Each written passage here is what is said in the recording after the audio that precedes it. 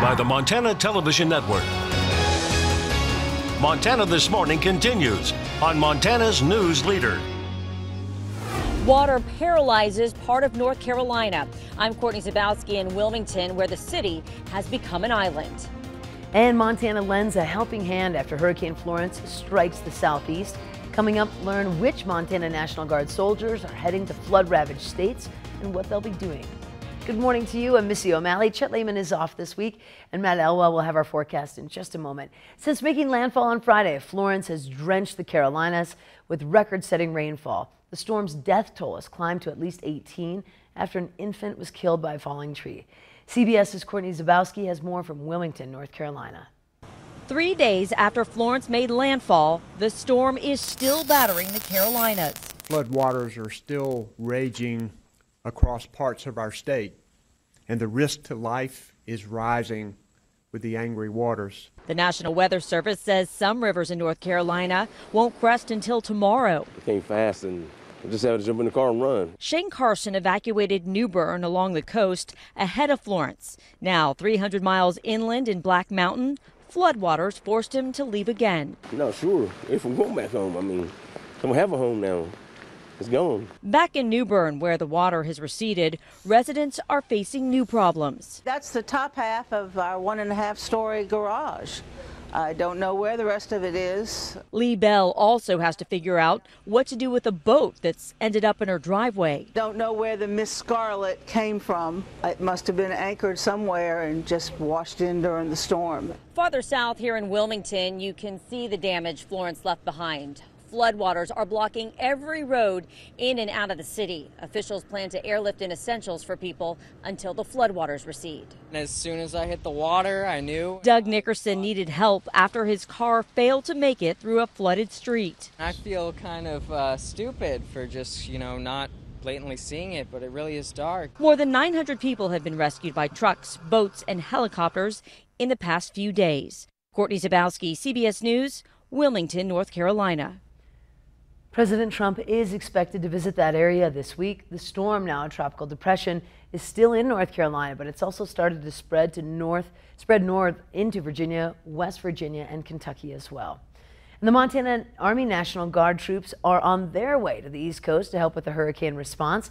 MTN's Jonathan Ambarian was there on Sunday as they prepared to take off.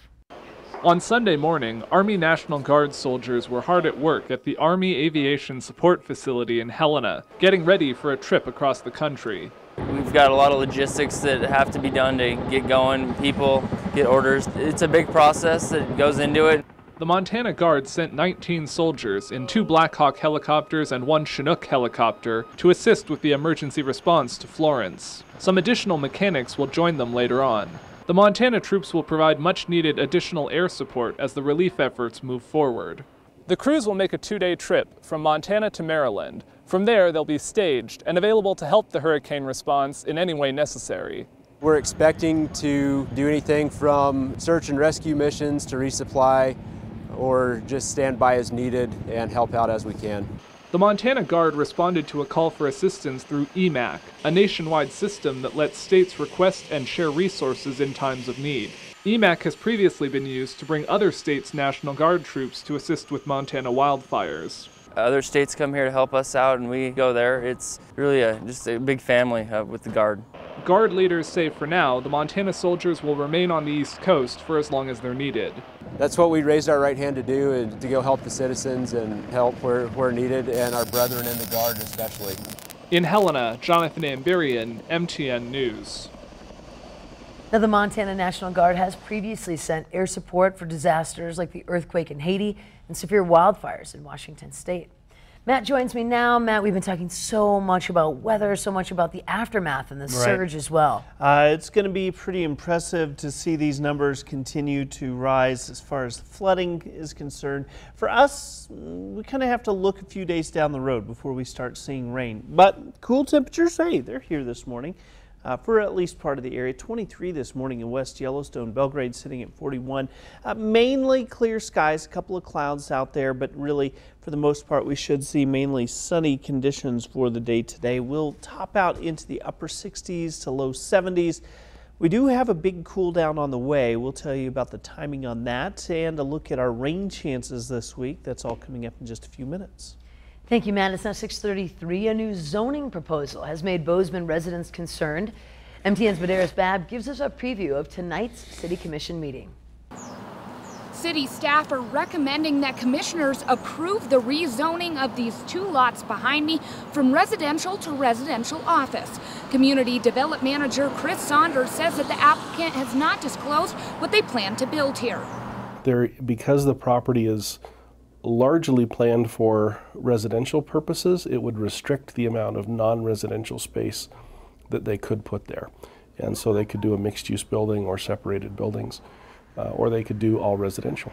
Neighbors surrounding this property are asking commissioners not to move forward with this amendment. Their main concerns are the increase in traffic and future problems with drainage into the sewer system and parking. Saunders said this amendment has had more public concern than usual. Anytime we look at a zone change within an area that's already been developed, it generally garners a fair amount of attention, and people are looking carefully at it. We see fewer comments when it's coming in on the edge of the city as part of an annexation or something, just because there are fewer people. More than 25% of the adjacent property owners have put in a protest. Therefore, commissioners will have to approve it by a supermajority in order for the rezoning to take place. In Bozeman, Medeiros Babb, MTN News. Now, city staff says even though there has been a significant number of public comments, the amendments meets both the city and the state's criteria. And because of this, the staff is recommending the commission to approve that change. And La Chatelaine Chocolate Company was named one of the best chocolatiers in America in 2013. The husband and wife owners create unique confections in their small shop in downtown Bozeman. La Chatelaine chocolates are featured in our new episode of Under the Big Sky next weekend. Here's a preview. Under the Big Sky is sponsored by Rocky Mountain Vein Clinic and Markovich Real Estate. I've always loved chocolate. In Paris, I would go to school, I would walk by La Maison du Chocolat that was very near where I lived and where my school was, so every day I would buy 1 piece of chocolate. That was my treat. No, I didn't have much budget, but that was important to me, and that was where I spent my money. I grew up on the Gulf Coast near New Orleans in Mississippi. I knew as a very young person, even before I could articulate it, that there was just something magical, very special about chocolate. My grandfather was a Frenchman, and growing up near New Orleans, I definitely grew up with that culture, the French culture. I moved to the US in '93. My first wife is from Montana, so that's how I got here. I decided to go to Montana State University. I just chose to stay afterwards. Immediately I felt at home here with the people. We met through our kids, our 2 youngest kids, when they were in elementary school. We're a blended family. We have 5 children together. We both just had a mutual love of the culinary arts, mainly chocolate. He was working for an engineering firm. I was working as a writer for an investment relations company. I felt restless, and I knew I needed to be in the kitchen. Sean had the idea of the chocolate shop. There was a chocolate shop in Bozeman that just closed, so we thought there's an opportunity there. We thought, oh, why not try something like this? And so we opened our first shop. Now you can catch that full story in the upcoming episode of Under the Big Sky. It airs September 22nd at 6 p.m. and at 10:35 right here on Montana News Network. And if you ever want to know a special gift to bring the morning crew, we love chocolate. It is time for a quick break. When we come back, we head to the playground. It's time for another monthly award for our Community First, where we highlight a nonprofit doing outstanding work. And in a moment, we tell you all about the Greater Gallatin United Way After School Kids Link program. But first, we check in with John Dickerson to see your headlines coming up at 7 right here on CBS. Ahead on CBS this morning, we're in one North Carolina city entirely cut off by floodwaters. as Tropical Depression Florence is called more dangerous than ever. We'll ride along with the Coast Guard. And 23-time Olympic gold medalist Michael Phelps is in Studio 57. He'll discuss fatherhood and how he fights depression and anxiety as he adjusts to life after swimming. We'll see you at 7.